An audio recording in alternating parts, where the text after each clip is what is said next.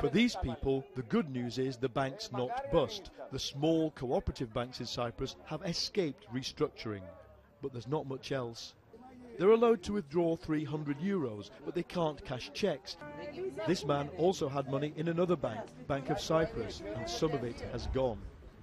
I'm angry because I lost a lot of money, maybe 50,000 or more. I see this country going down to the pits for the next 2 or 3 years.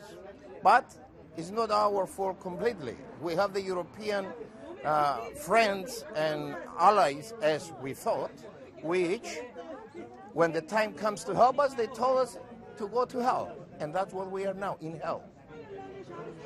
No more Europe. Forget about Europe. We don't want Europe. Finish. The savings of large depositors in 2 big banks are being raided to stop the country going bust. But it's not just big depositors suffering. Those who put smaller sums aside for fixed terms are seeing their money frozen. Well, I think it's very rotten way.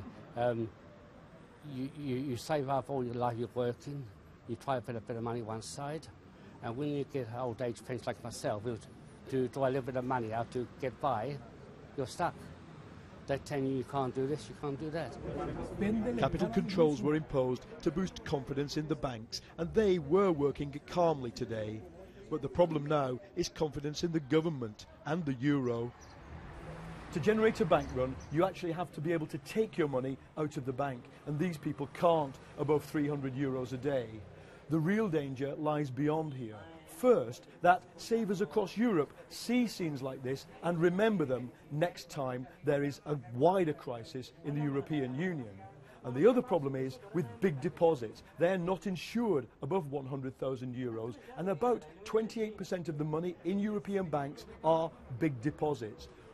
Will they now, seeing this, seeing the raid on the rich, on company deposits, slowly, not in a dramatic way, begin to remove their money from any bank that looks weak or looks backed by a weak sovereign? Paul Mason, BBC Newsnight, Nicosia.